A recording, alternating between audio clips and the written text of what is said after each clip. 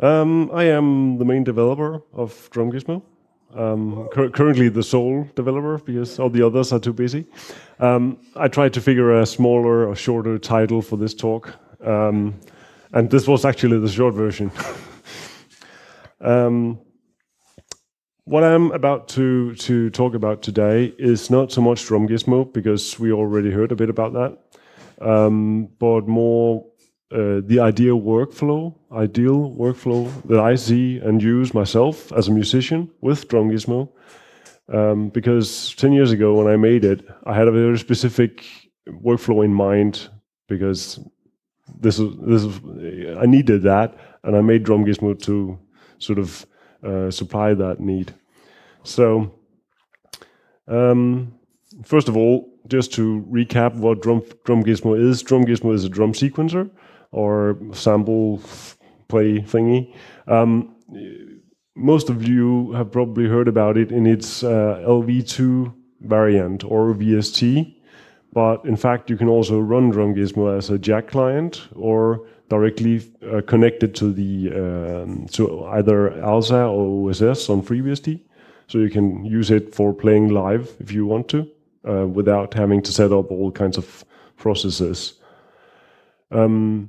The main reason why I made it was because I wanted something that could be easy to use for playing samples on Linux, which didn't really exist, and I wanted to be able to make my own drum kits. The sample formats that existed back then were too narrow for what I had in mind, so we made our own, which is entirely XML based. And as you just heard, changing stuff in DrumGizmo can be a bit hard if you not really know your way around in a text editor. And we try to remedy that in the UI, and we will fix that eventually. But other than that, I wanted to be able to just plot in MIDI notes at velocity 64, everything velocity 64 and timing perfect. And I wanted the plugin to be able to rework that into something more realistic as a drummer would play it for real. And so far we have managed to do a few of the ideas I have. Finally, we have the possibility to be able to stream the samples directly from disk, because our sample libraries are huge. I think the biggest one I have is above 4 gigabytes. Finally, it started out as a side project or something from the main project, the GG Edit, DrumGizmo editor, which was intended a dumb kit editor. Wow, I wonder what that is. That was certainly dumb. But to be able to record your drum kit and have it automate the process of cutting up the recording into samples, and to make that into something that could be loaded by the plugin. And actually, what you're about to see here today is a world premiere of the new drum kit editor, because I've been working on that for, thank you. We had the editor already, but it was one instrument only, and you couldn't save your settings. So it was one-off. You create the kit, you create the instrument, and if you're happy with it, you render it, and you forget about it. That wasn't really ideal, but we'll get to that. Okay, this is how a workflow could look for some people working on music. And this is, I don't know, maybe you do something different, but this is just an example of what I see as a common workflow. So the music I play is rock music. Actually, it's death metal. We'll come back to that later. But compared to rock music, compositional-wise, this is not very different. Because what we do is we create some riffs. We try to stitch those riffs together to compose a song, a verse, and so on. And we have to, of course, add some drums at some point to be able to figure out what would this sound like, what drum beat should be on it. And classically, you would do that in MIDI drums, as we just saw in the last talk. And you can rearrange the parts or add another chorus somewhere, or perhaps a guitar solo or whatever. And then at some point you're satisfied with the shape of the song or the components. But if you use, for example, hydrogen or something else, then it's very hard at this point to get a really good idea about how will this song sound like when it's actually finished, because the sound or the production of this composition is very rough, and sometimes you can, of course, if you know your tools very well, you can imagine what they will be like, but still it's very hard. Then you will go on to record some cue guitar, and you will put the drummer behind his drum kit and press the record button using those cue guitars, and then you record the rest of it and you remix it and you're done.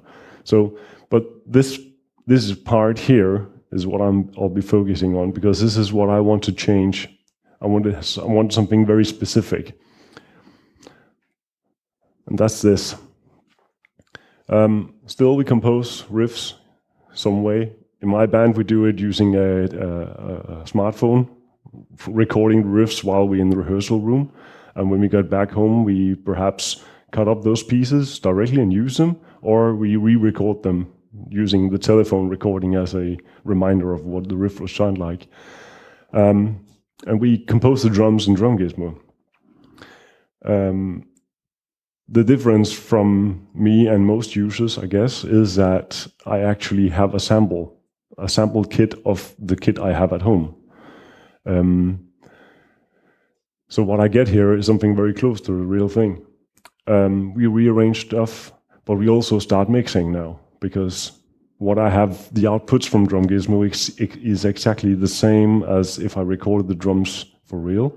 So I can start adding mixes to each output channel. And when you get to this point, it's actually pretty easy to hear what this song will sound like. Of course, all the other components are still missing, but provided that the guitars and so on actually sound somewhat like the end result as well, then we can get a good idea of what this will end up sounding like. Then we can record the cue guitar, and if you use this cue guitar with the DrumGizmo track, somebody might actually want to release it just then and not record the drums at all.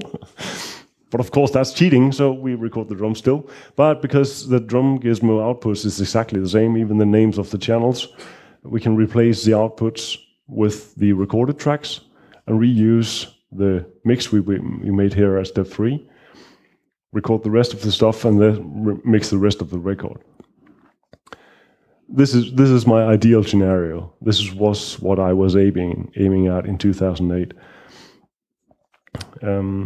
This requires, of course, that you have a drum recording studio available with static microphone setup. And by that I mean you have a drum kit, you have microphones put up, you have a sound card where you do not have to turn it off and move it out. You can leave it in place, so all the microphone positions and the preamp levels, that's very important, stay the same. Because if you change that, then the output, once you record the real drum kit, will change, and then you cannot just replace the tracks. And of course, you need to sample that drum kit. And that has been an issue up until now, because it's a kind of a tedious process, and you really have to know your way around the tools, which weren't really that easy to use. This is my home recording studio, my cave. Well, as you can see, I have, of course, Arduino running on the monitor, 16-channel input, divided by across 2 Sonoj sound cards, Firewire, and all the microphones are static. And a fair warning, beyond this point lies something you might not like. Death metal is... Some people might not like it. I promise you I won't play much of it, so you'll be... Okay, what I'm about to show you is now an example session of how this could work, based on something we released in the summer of 2016. I'll walk through how to sample the drum kit. Of course, I cannot record it here, but have a pre-recording with me. We will be cutting up that recording using the editor to create something that can be loaded into DrumGizmo. And then, depending on how much time we have left, I'll try to show you how to actually start composing and replace the tracks at the end. So, first of all, recording a drum kit. The recording process is, of course, you have to know your way around in a studio. You have to know your microphones and all that. But this talk will not touch much on that subject because we can talk for hours about that alone. But what you can see here, we have 16 channels. Each channel is labeled. We have 2 ambience microphones, a hi-hat microphone. I have 2 kick drums, so 1 for each. Then I have a trigger channel, which will just play a sample. 2 overhead microphones, right, and 2 snares, 1 on the top and 1 on the bottom, and then 1 for each of the toms. And what we record when we try to sample or capture a single instrument is all 16 channels.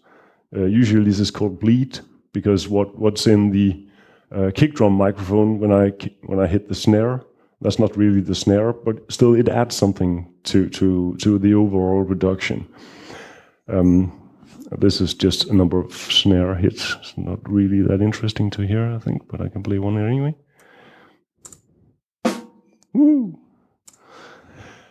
What we do when we want to sample a kit is simply hit it repeatedly. And as you can see here, I try to increase the power for the hits. This doesn't have to be monotonically increasing. The editor will figure it out on its own.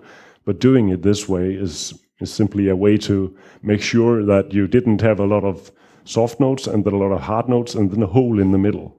You want to have hits on all levels, from very soft to very hard. Otherwise, the output won't be very good. The distance between each hit needs to be long enough for the ring out of especially the cymbals are hard, because it can take a minute. If you hit a right bell, it just keeps on ringing, and you have to wait until it's done until you do the next one.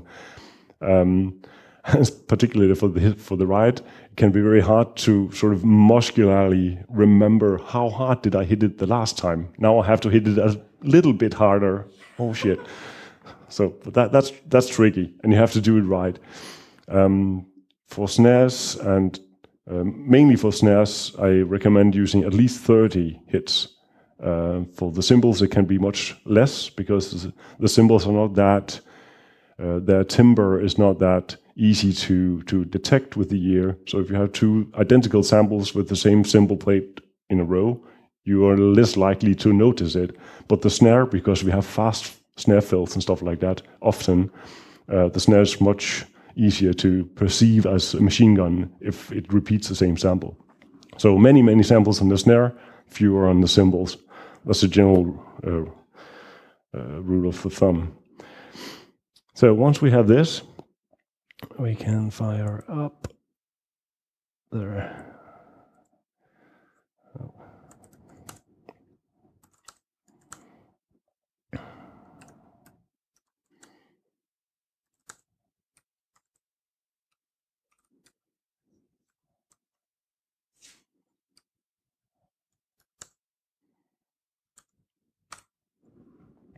Ladies and gentlemen, I give you the DrumGizmo editor.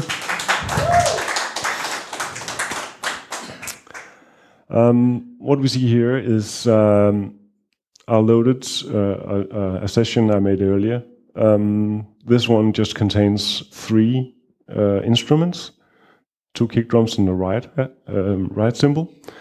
I have predefined a lot of channels, and this is very tedious work. I plan to automate this in the future, but I haven't done so yet.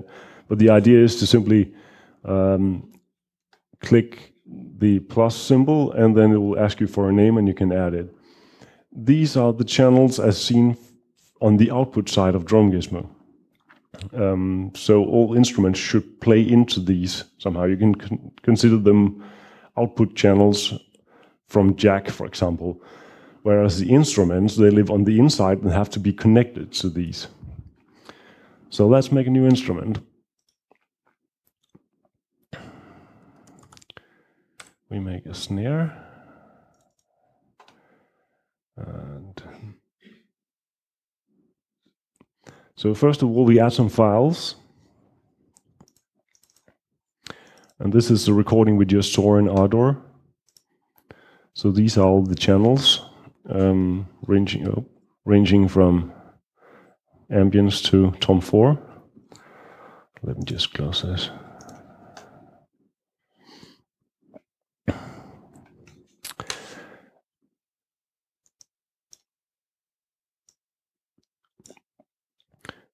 So we see here, this capital M here is the master channel. This will be the channel that the editor uses for analyzing where the sample hits are. And because this is a snare, I want to use the snare top microphone. So this is the channel we also saw before in Ardor. Also, I want to map these names here are the names we describe as instrument channels, and these are the outputs from the instrument, and we need to feed those into the output channels for the drum kit.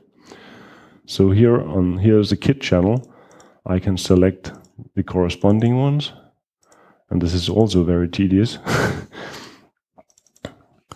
But you just carry on downwards, and once you're done, the engine will know how to map each of the instrument channels to the output of DrumGizmo. This will be reflected in the XML file. And if you imagine you import samples for a completely different recording session with a different setup, different drum kit, different microphones, something like that, you might want to figure out how do I want to do these mappings, but you can map them yourself. One of the newer features we have in DrumGizmo is bleed control. You can actually pull a lever and reduce the bleeding. And in order to be able to achieve this, we define for each of the instruments which channels are to be considered the main channels for the instrument. And for the snare, for example, that would be the snare bottom, the snare top microphones, and also the ambience microphones. Everything else is considered non-main channels or bleed channels. So the idea is once I load in this instrument into DrumGizmo, I can reduce the bleeding, and the snare sample itself will be reduced in all the other channels. So it won't turn down the drum in the main channels, but it will sound less in the overhead channels, for example, which some people have been having trouble with mixing and such, because the bleed can be very hard to control. So the next step is to have the editor figure out where all the hits are. We have two bars, one at the top and one at the bottom. It's basically the same one. You can see if I move it, I move both. And what I do with the mouse now is I simply drag it until I have each of the peaks in all the hits. And if I zoom in a bit, it's a bit easier to see what's going on. Zoom up here a bit.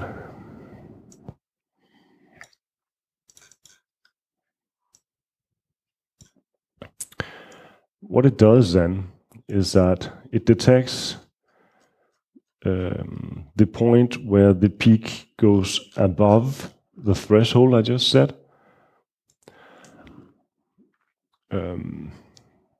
Which is probably, this point is very hard to see, like 4 pixels here. Here we're zooming. It's very hard to control at this zoom level. Okay, maybe you can see it here. It detects the peak here, and then it traverses backwards in the sample until it finds a zero crossing. A zero crossing is where the sine wave crosses the zero boundary. And the idea is, if you imagine we cut it here, where the sample value is very high, when the sample is then played back from silence, a point where it's silence, the speaker will pop.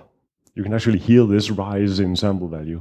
But if we cut where the sample has a zero crossing, you cannot hear this pop. It doesn't exist. So it does this for each of the hits.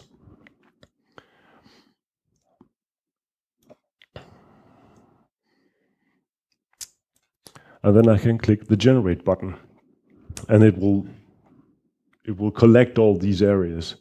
But before that, we have a few other parameters we can tune. First of all, yeah, we can do my purely coincidental. You may find the number 42 in the source code now and again also. If you can tune the fade length. You can see the blue lines here. This fade is applied after the cutting, and it is intended because if you just use very long samples, and this is particularly true for the cymbals. If you just allow the cymbal to ring on forever, you'll get a 20-30 second right cymbal ringing. And if you then have a beat where the cymbal is playing fast, you will have accumulating right cymbals over these 13 seconds or 30 seconds. And you'll run out of CPU power at some point. So the idea is to reduce it. We have this fall-off parameter. Fall-off is, it tries to detect the power initially, and it reduces until some percentage. So it goes beyond 80%, I think, of the original signal. So you can see by increasing the fall-off, I can reduce the sample length. But if I intend to do a very short sample because I want to preserve memory or preserve CPU power, I can put it up too high. If I do this and play it, it will sound cut off. And so in order to prevent it from actually being cut off, we add this possibility to actually do a fade out at the sample at the end. So you can control that as well. Exactly what these values mean in terms of physics or math or powers or whatever, I have no clue. Just play around with them. For some reason, I cannot make the editor play back on my laptop. I think it has something to do with pulse audio, so I cannot play it. But what we can do, if you can manage to get it working, you can click this Play Samples button. And down here, all these blue circles, they are the power detected by the editor, because the algorithm looks at the initial sample values. This is controlled using the sample attack length.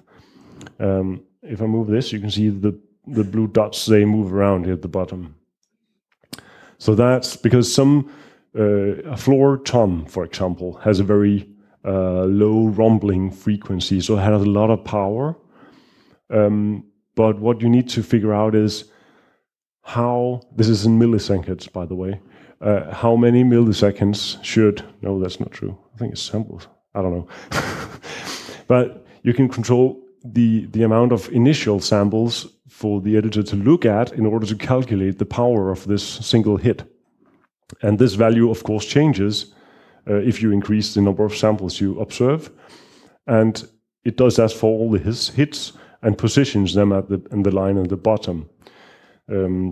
So you can see, okay, perhaps you have a large cluster of samples very near to each other in an area where you're not really interested in having many samples. And other places like this, you might have holes, and you generally don't want that, because if you have a velocity when you play it back that hits exactly at this point, it will jump to either this sample or this sample by some probability. So holes is a bad thing.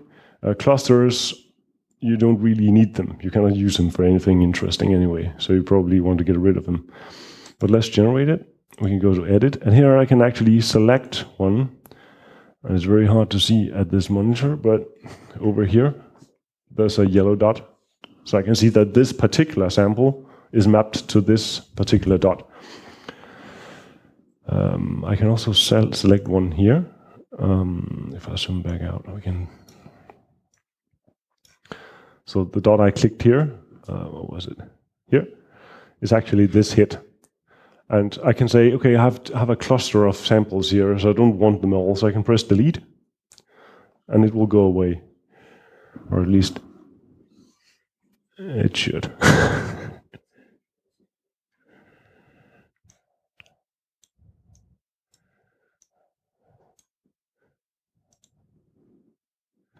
There we go.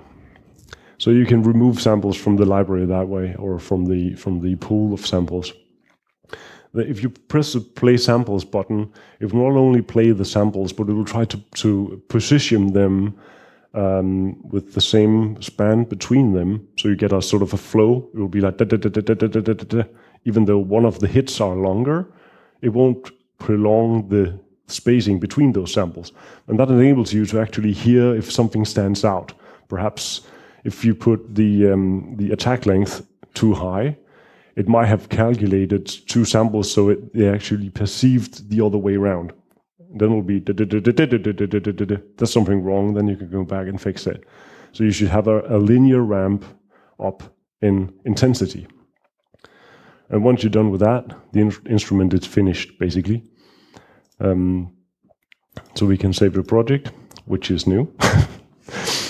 And then finally, we can export.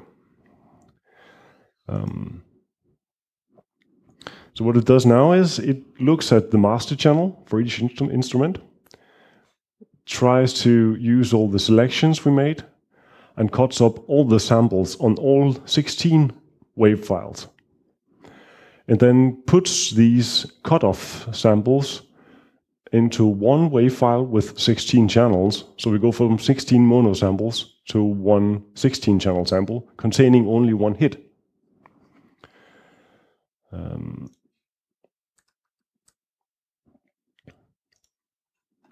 And we can have a look at that in the...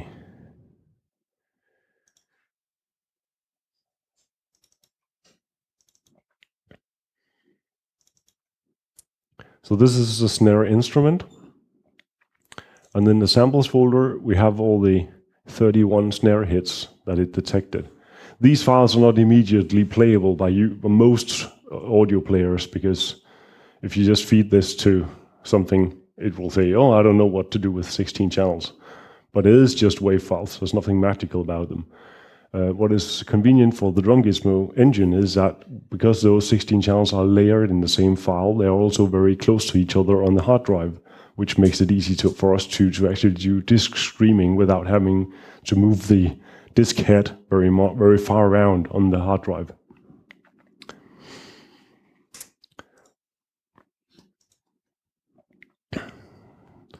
So that's it for the editor. So now we imagine we have a full drum kit assembled, and luckily I have one already. Incidentally, yes. Let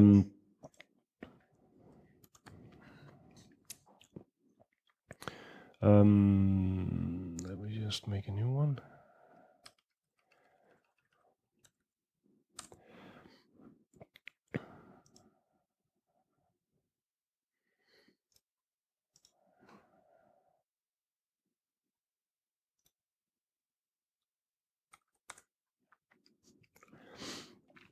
Okay, so what we want to do is we want to have a clean order session.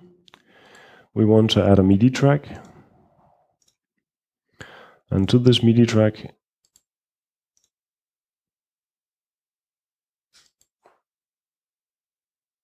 we want to add the DrumGizmo plugin.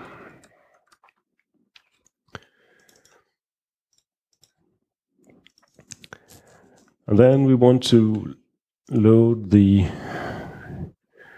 where is the orange star? No, Sonoj. Here we go.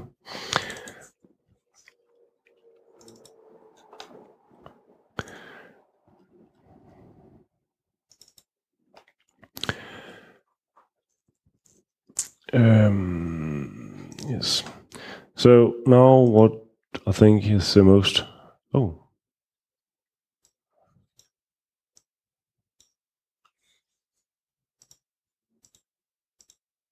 Or is this just a stereo output? That's weird. Is it flexible I/O? I have no idea. I haven't worked with this version of Ardor. I don't usually do. On the top of the channel spec, MIDI. Yes, click on the Here? over that. It's Oh. strict I/O unchecked slots. Ah, okay. Great. DrumGizmo has 16 outputs. regardless of how many output channels are in the actual drum kit. So if you only have 8 output channels in your drum kit, the remaining 8 channels will simply be empty and remain so. What one would normally do, I think, at this point is create buses for each of these outputs. But because of the workflow where we want to replace the tracks later on, instead of having DrumGizmo play into a bus, we'll actually have it play to the input for a recording channel. Here we go.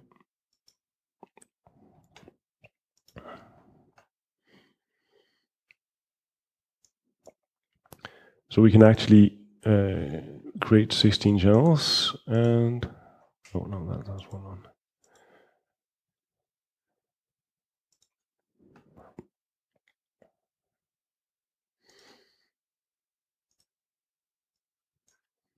I really love this feature. Yes. At this point, one would start renaming these channels to the same microphone names as we had before. And because then you can later on start actually mixing from that.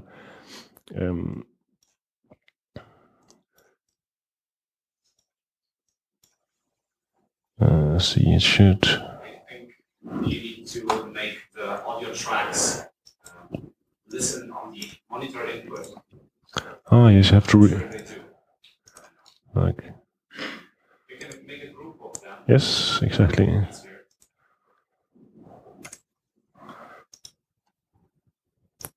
Well, still these samples, this should play something. Oh no, it doesn't. Here we go. It's just a weird place to put it. Okay, so that's the drum kit. And now we can start composing. Let's see, what time was it? How much time have we left? Half an hour. Okay, I'm good time.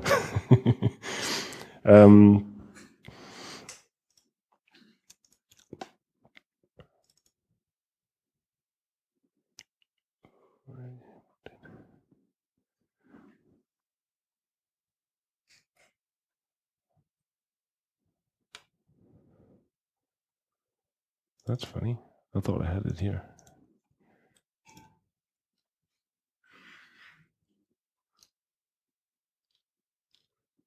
No? Okay, what I would usually do at this point is import the guitar tracks or perhaps record them for the cue guitar and then compose the drums using MIDI.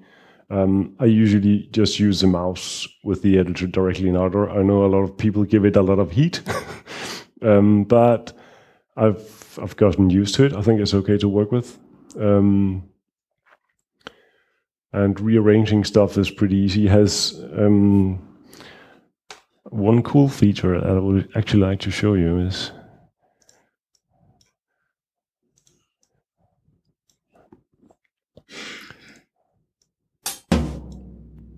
let's say we have some, oh, we need percussive notes here.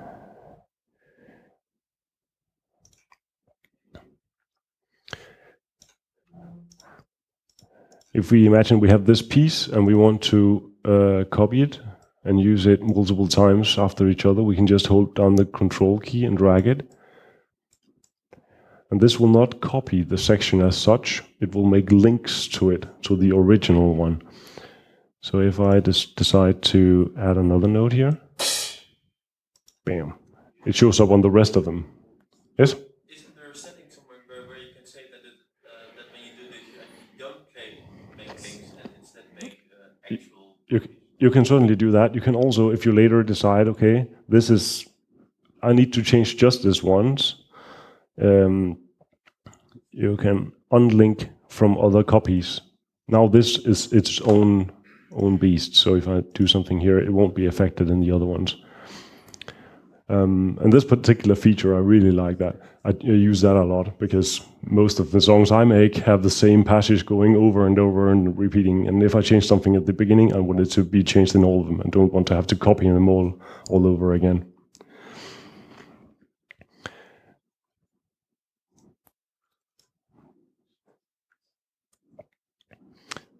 So if we imagine we have been working on this for some time, and here comes the death metal part. Fair warning.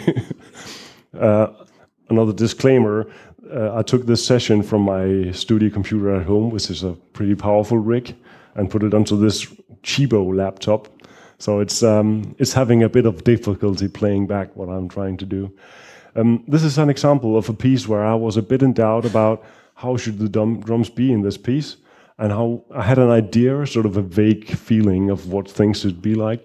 And I wanted to figure out how would this work for real before deciding. In particular, it's this tom part here. As you can see, it's orange. That's because DrumGizmo didn't give me the reality of really hitting hard as I wanted it to. So this is set to the input, meaning that this group is playing back what DrumGizmo feeds into it. So what you're hearing now is the DrumGizmo drums.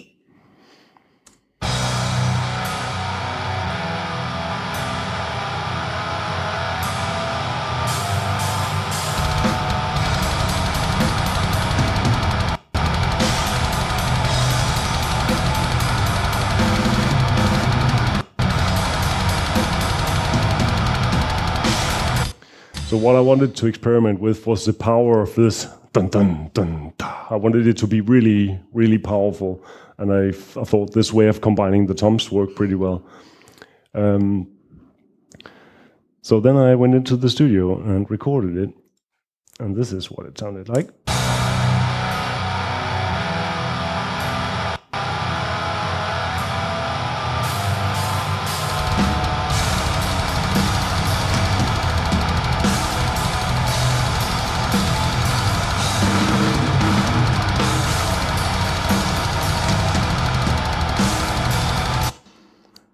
So you can see this is, yeah, thank you.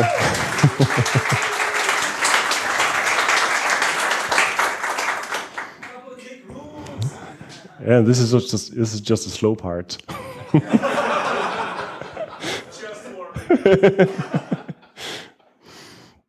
But okay, of course, what you heard here, well, for the recordings of the guitars and bass is the actual recording. This is not the Cure guitars, but still, the Cue guitars were recorded with the same pedals and so on, so they were pretty close to the real result as well. So already at the composition phase, I could do some mixing. I had an idea of how much reverb I should put on those toms and so on, and I also knew how much power I should put into them when I actually had to play them for real. So very early on, as I originally intended, I had a good idea about what this would be like. Yeah, that's basically it for the walkthrough. I don't know if you want to hear more. Fast part. Okay. Oh. Maybe we should increase the jack buffer. I don't know. What did I do now? I want to go back to the beginning. The buffer is already at 4096. So. Okay, so here goes the DrumGizmo version.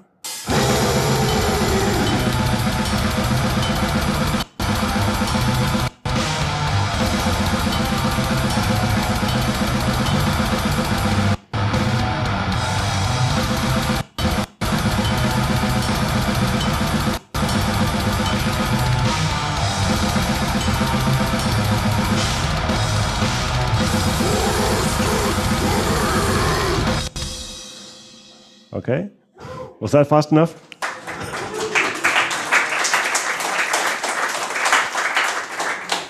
And this is a recorded part.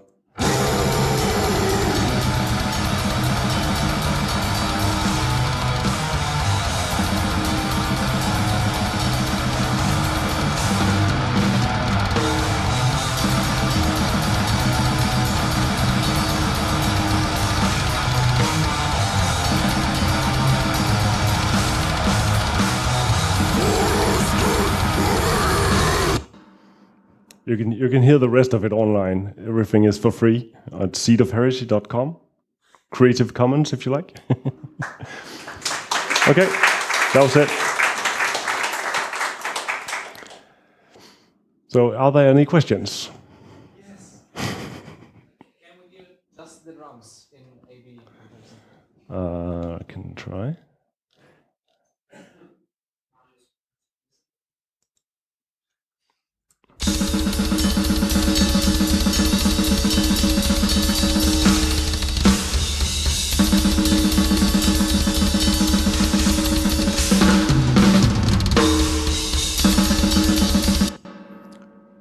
And then for the DrumGizmo ones, I should of course have done it the other way around.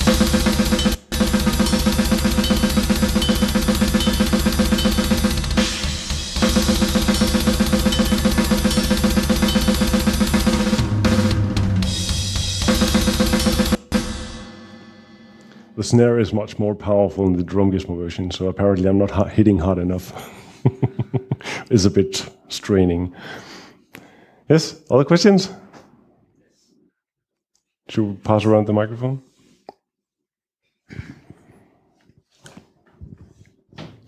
About the DG editor, DG edit, that part about detecting sample onsets and cutting samples up. I imagine that would be very useful for other sampling tasks as well, sampling synths, sampling real instruments. Did you develop that yourself, or can that be used in other programs, or how hard would that be? Well, the technique is very simple.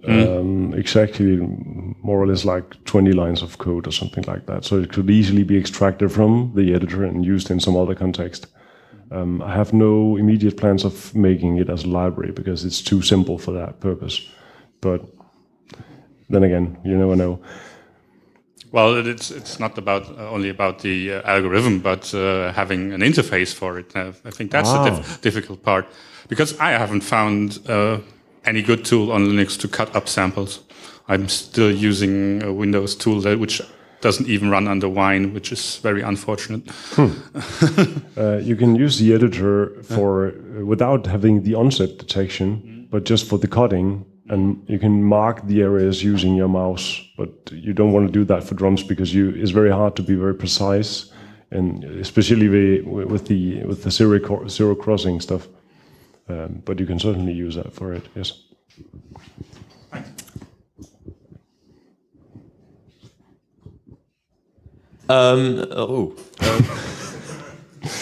So you said that if you had a lot of cymbals playing after each other, if you didn't have the cutoff or the how do you call it again, the ring out. The ring out, that you might have 20 or 30 samples playing at the same time and your computer imploding. But I was wondering, wouldn't it be more physically correct to actually stop playing the previous cymbal sample as you hit the next one, because the previous one would be dampened by the next hit? That's a good question.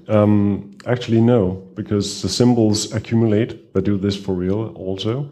What you do when you hit it the second time, you probably alter the timbre of the second note, but you don't dampen the first one. So this is actually how physically how a cymbal is working. What we do though, is that we have auto mute groups in the format. So if you have an open hi-hat playing and you use a foot to close it, which is also a sample and a MIDI note, it will choke the first one. You can also catch a cymbal if you hit it and snap it with a hand. That's also a note, and you can do that also in the editor or with the plugin. Thank you.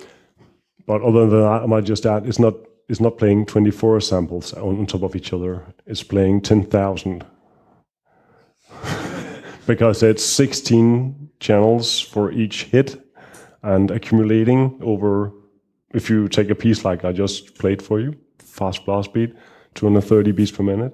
That's times 4 because it's 16 notes. So that's, yeah. I think I measured 10,000 simultaneously playing samples in DrumGizmo at once.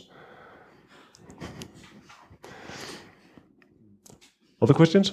Yes. I wanted to say that I've been recording some drum kits and sampling them and cutting this up manually. And the tool you showed us, I think it's amazing, and it like makes. I think it can make creating drum kits just fun. That there are like a few areas where it could be made better, like assigning the recorded samples of different mics to the instrument outputs of DrumGizmo. I think that could be like somehow it can be automated to be like recognize the same names. I would like to tell a short anecdote here, because when I made the very first drum kit, or I recorded the very first drum kit, DrumGizmo didn't even exist, because I did that for the Asi Monster kit back when I recorded a record in 2010, I think. DrumGizmo didn't even exist back then, more or less. But then when I got to a point where I actually needed the samples, I had to cut them up, and I had no tool for that. DG Edit didn't exist back then. I had to do that manually. It took me 3 months to cut up the entire kit. And I had to do it manually using Audacity or something, I can't remember. Yeah.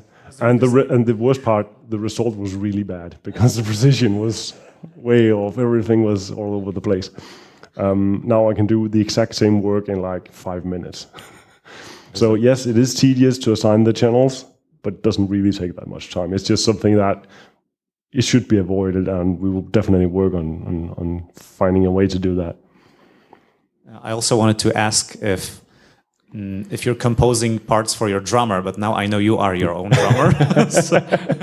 But I wanted to ask if you could hand out your session to a different drummer and he could learn from that, or maybe after some time even like play just watching your piano roll, just knowing what note is what. The MIDI notes, you mean? Yeah. Yeah, certainly. I have another band where we actually do the composition stuff, Creative Commons or open source. So we use Git to compose stuff in, and we put the MIDI files in there with the other sessions, and of course DrumGizmo. We haven't gotten very far, but that's another talk for another time, I think. Thank you. I was wondering about the kits that are hosted on the DrumGizmo website, and more specifically whether now, so with the DrumGizmo editor, I guess it will become easier and probably there will be more kits available. So I was wondering about whether maybe people already reach the DrumGizmo team in order to share sampled kits, and whether DrumGizmo would be interested in distributing more kits through the website. Definitely. We have been working on an idea of somehow making a community site for this, so people can upload their own drum kits. We have tons of capacity for this, and it would be cool for people to exchange kits and vote for kits or do presets for them, stuff like that. But the downside is that I'm the only developer at the moment. So if I had to do that also, no, not really feasible. If any of you guys would want to join and participate and help out in that area, it would be really cool.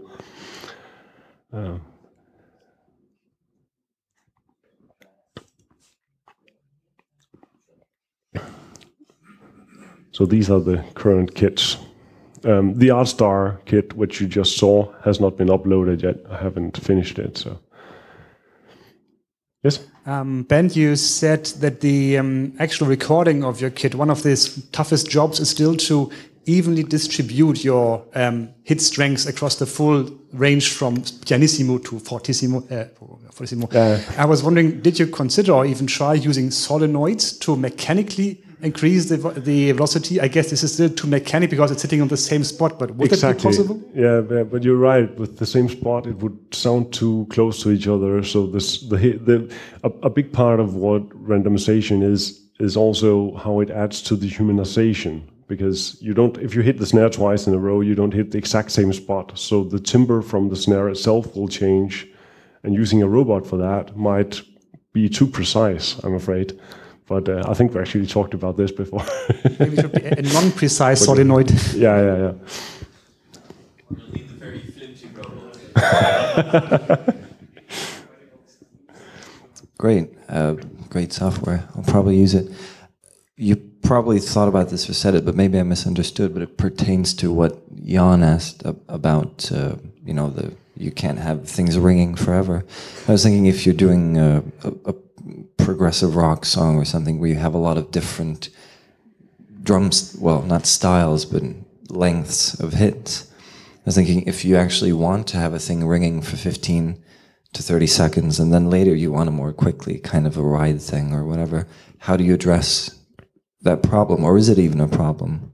We don't address it currently. No? Okay.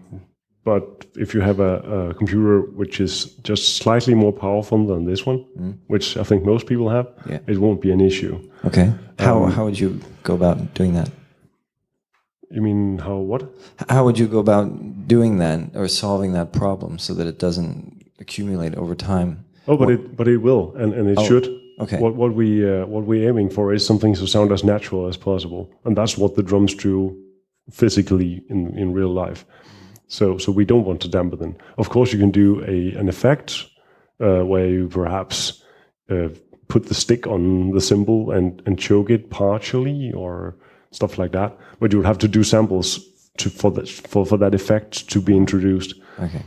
I can't really see right now how to do that actually, but it shouldn't be a problem in your mind. It should be possible, yes. Yeah. Cool. Great.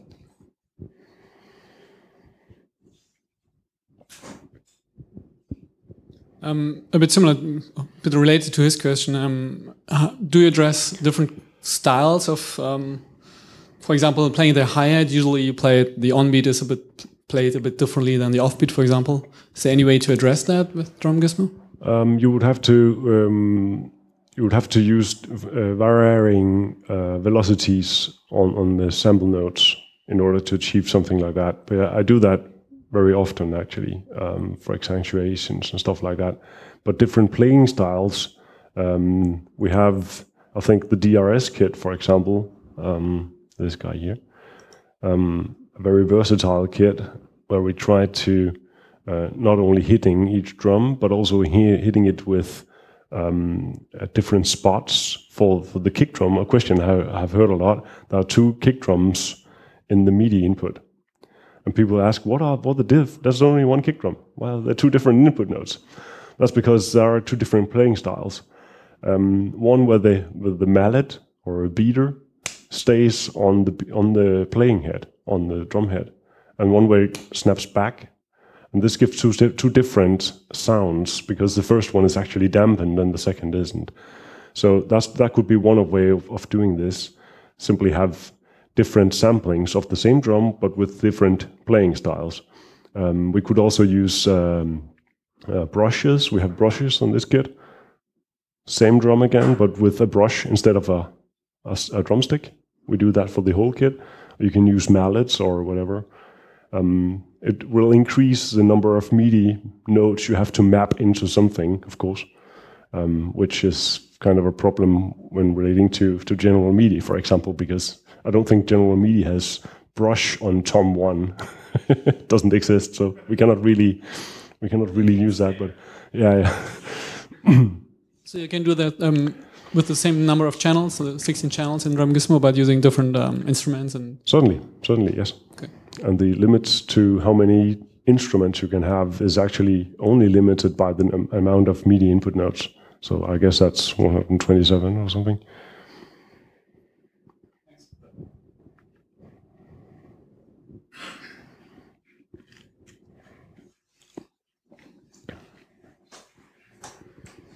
Well, okay.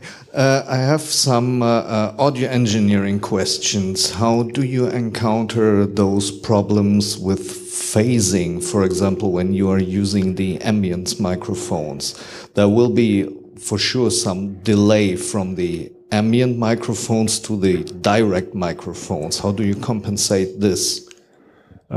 Usually the way I use the ambience microphones is to add the room. So what I do is I add a ton of reverb on top of those, and then only slightly increase them in the mix. So the effect, the phase problem you were talking about should be very small. But of course it's present, and I think there are tons of ways to handling that. I don't know, don't know much about it. So. Yeah, normally I have heard from the commercial products that the engineers are going to align all those ambience recordings to the attacks of all the other instruments. Well, okay. And the other thing, you're using top and bottom microphones for the snare drum. So one of the microphone has to be turned in phase by 180 degrees so that you get no phasing problems. How do you solve this? Ardor has a phase inversion button. You have to do this in Ardor then. What we output from the drum plugin is exactly the same as you would get if you record the drum for real. So you have all the same problems with the bleeding, with the phasing, everything. There's no further processing. Nothing. After. Of course, you could optionally you could do that. There's nothing preventing you from doing it. But our philosophy in the project is we want to output something as raw as possible. Okay. And actually, that's one of the things that sort of distinguishes DrumGizmo compared to some of the proprietary plugins. That they are, many of those are, as far as I know, they are pre-processed. So you have EQs, you have reverbs, you have all tons of things. So you cannot EQ it differently because you cannot undo that EQ. It has already been applied. So you can use this drum kit as raw, and then you can give it your own sound. You can design it the way you want it to. So it gives it gives you more freedom with respect to how you want things to sound. And that's, of course, both a weakness and a benefit, because some people may not be skilled in this area, and they end up with shitty sounding drums. Yeah, okay. Now I get clear. Yeah, thank you. Okay, last question. I've heard something about a thing called a mid-nam file. Mid-nam file, yes. Yeah, is that like the way to change the note names to something meaningful for programming drums? Like it's actually what you see here. When I hold the mouse here, it says A2. Yes. Yes. If I make a mid-nam file for this particular kit and load it into Ardor, it will say snare here. Oh, nice. So DrumGizmo supports that, right? That has nothing to do with DrumGizmo. That's something you put into Ardor. So you would have to do mid-nam files for all the drum kits. And actually, we have one of our users who actually did that.